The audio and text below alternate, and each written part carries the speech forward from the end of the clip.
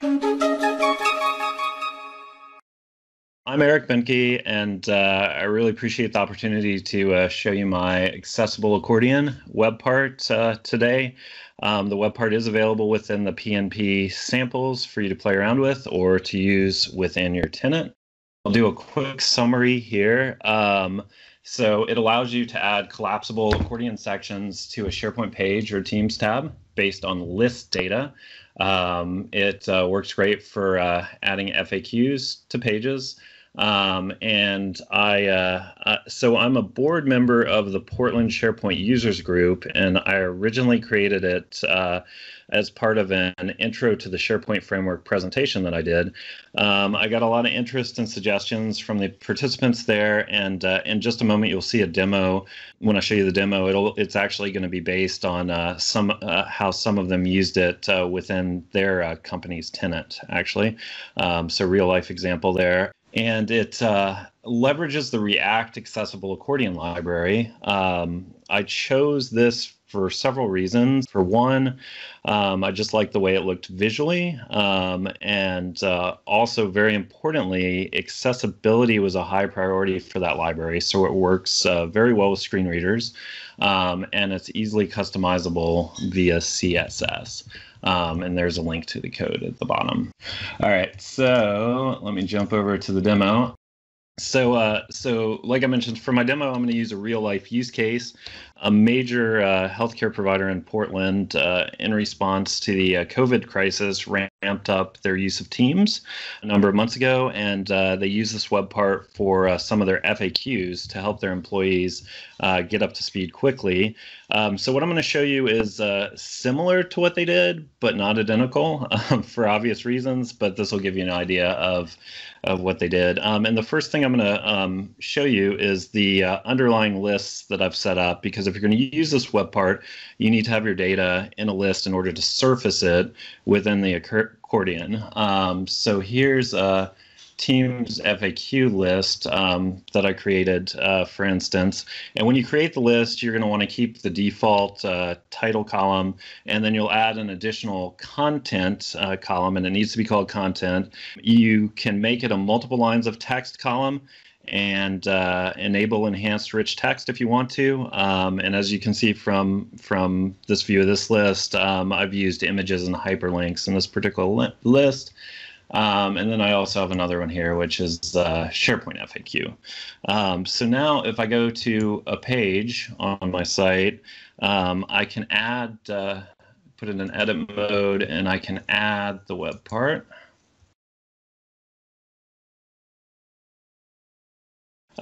And so you can see that I have a placeholder that prompts me to choose a list that meets the correct specifications, and clicking on this button, or of course you can use the little pencil icon too, open up the property pane here. And so I'll give my accordion a title, which will be displayed just above it. So I'll call it Teams FAQ. And then I select the list that I want to use in the accordion. So in this case, Teams FAQ.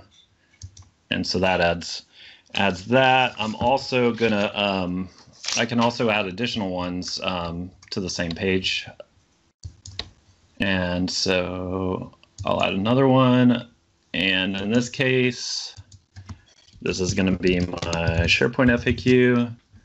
And I'll select that list. And now that's there as well. It's also very easy to, so let me publish this out. And so there those are on the page, and it's very easy to update content as well. Like for instance, if I want to add a new item to my accordion, I add a new item in my list. Put something in here. So I have a new item there, and now if I go back to my page, it's been added to my accordion there as well. Likewise, if you delete an item, it'll be removed from the accordion, and then the edits you make are added very quickly. Let's take a look at the code. This is what was built using the React framework. in the interest of time, I'm just going to show you my React component file, react-accordion.tsx, which is where most of the heavy lifting for this web part occurs. At the top, we have our imports, of course. I've highlighted a few here. There's the PnP SP library, which we use for accessing the SharePoint REST API so that we can grab the data from our selected list that we want to populate the accordion with. The PnP placeholder control is also used. You saw that already, to instruct users to select a list when they initially add the web part. And then, of course, the React accessible library and its components, which provide the UI for our accordion.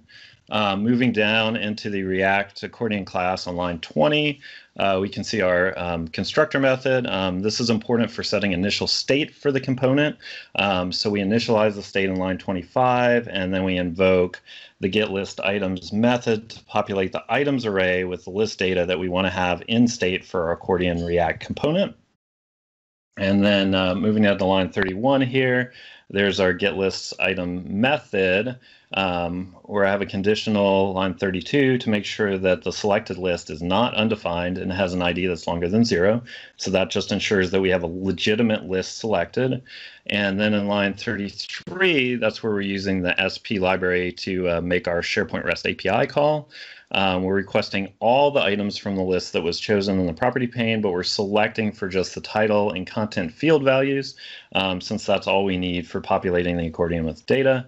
Then we take those results, line 34, and we're storing as an array, and then we use the setState method to pass those into our state for the component. So we'll leverage that in just a minute to surface the data via our accordion UI. I also wanted to make sure I pointed out on line 46 that I'm using the component did update React lifecycle method, which is a method that gets invoked immediately after updating occurs. So you can see here that the value of my list ID prop changes on my component. If it changes on my component and is no longer the same as the previous list ID value, and then we invoke our getListItems method and retrieve the data we need from the items of the newly selected list, so that accordion will show data from the newly chosen list instead of the old one.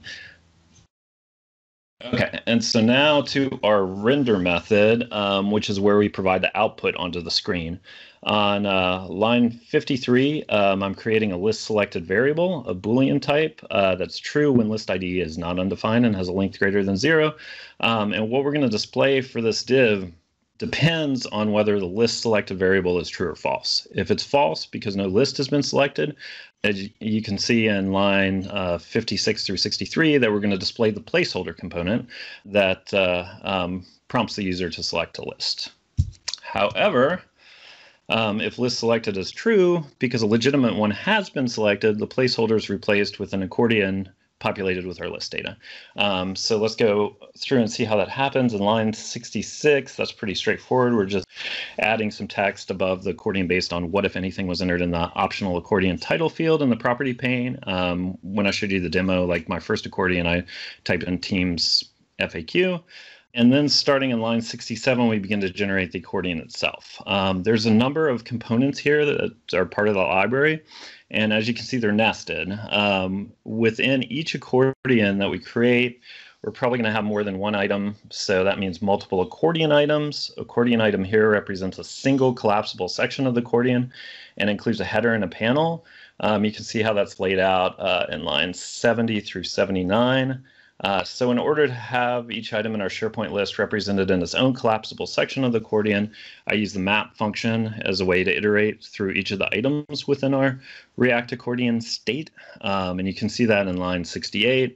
And then I feed the value of the title of the particular item, line 73, into the accordion item button component so that it appears in the header of the collapsible section. And then my content field data into the accordion item panel in line 77. So you'll notice when I'm handling the content, I'm using the React element dangerously set inner HTML. So that's React's equivalent of inner HTML. It's a little scary looking, but that was intentional on the React developers' parts out of concerns that you might expose your users to cross-site scripting attack if you're not careful. In this case, though, it's not a concern, right? Because we're within the context of SharePoint and we know exactly where this data is coming from. That is, it's coming from the content field of a list item.